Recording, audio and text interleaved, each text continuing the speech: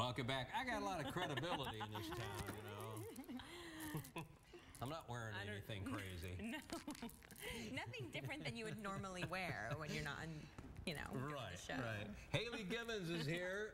You have some St. Patty's Day food ideas, but not your typical, right? Right. It smells amazing, I have to tell you first. Thank you. Yes. Thank you. It is traditional Irish food, but it's hard to eat at a party.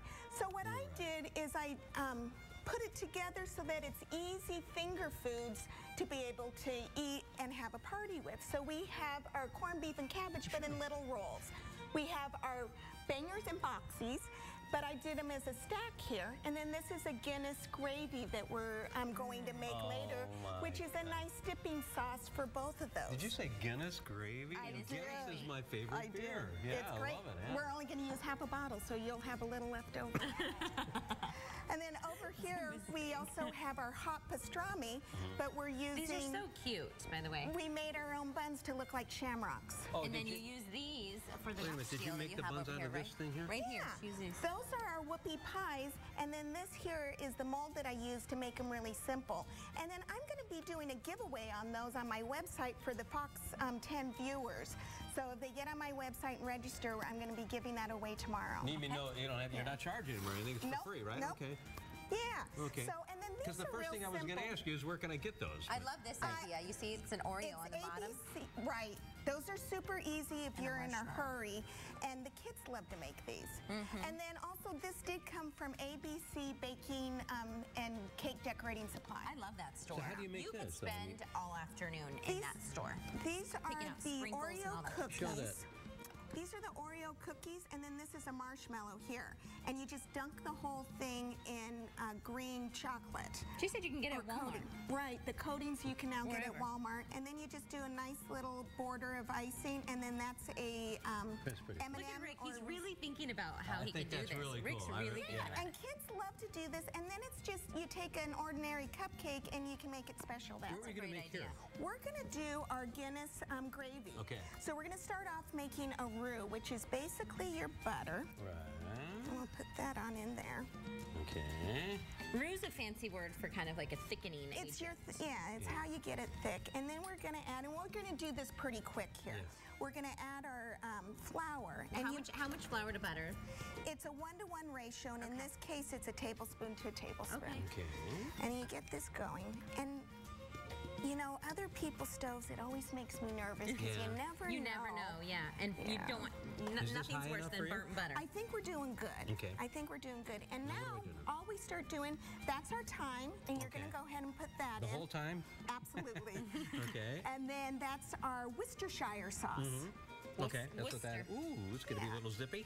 Okay, what else? And then that's our mustard, and it's a whole grain or a hot mustard. So that's the mustard. How do I get this out of here? Right. Okay. And then we're going to I love add... the way it smells already. Is that brown sugar? Yeah.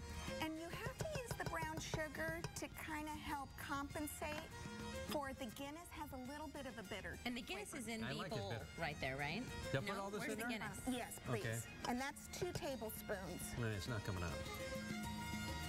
It's solidified. Okay, I got it. There we go. There we go.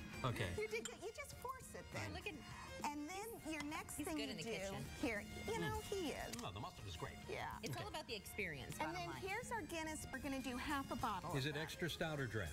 It is extra stout. I love extra stout. Okay. There you go. So do the whole bottle or half, you said? Let's do half. Okay. And we're just going to... See how that foams up? I call it the adult milkshake. Okay.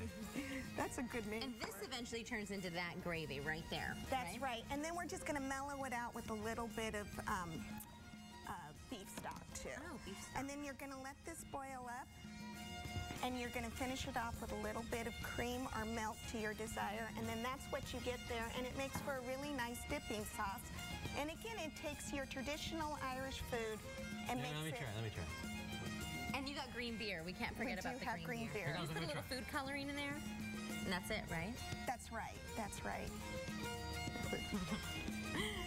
That's really good. You need something to wash it down? I think you do. I think you do. Yeah. That's a lot of good stuff. I'm so glad you like it. And then this is just how it is traditional, and you take these ingredients to make that with it. I'm going to have to try It's this really out. good. Now, you're going to put all this stuff on our website so we can see it. It is on the website. All the And do we have a link to your website for further? You do, and it is also HelpfromHayley.com. And Hayley, people are having a hard time with the spelling of my name. It's Hayley. I thought you were going to say it's Gibbo. And it is. It is. Okay. Hayley, great Hayley, spread. thank you. It's so Thank delicious. you. Thank you so much for coming Thank you. in. Happy St. Patrick's Looks Day. amazing. And I was going to say the same thing to you. Happy St. Patrick's Day. Here are my green dish towels. Yeah.